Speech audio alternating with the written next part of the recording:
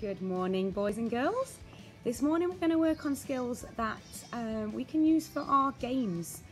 Things like speed, agility and quickness. So lots of quick feet today.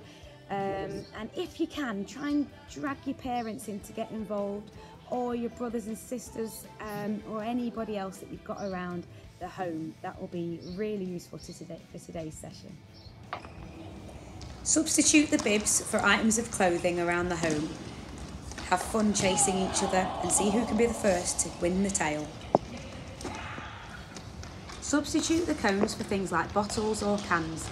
The person on has got to be quick to chase the other person around the circle. We'll have a lot of fun playing today's games, and don't forget to keep uploading your videos to Seesaw. We're loving watching them.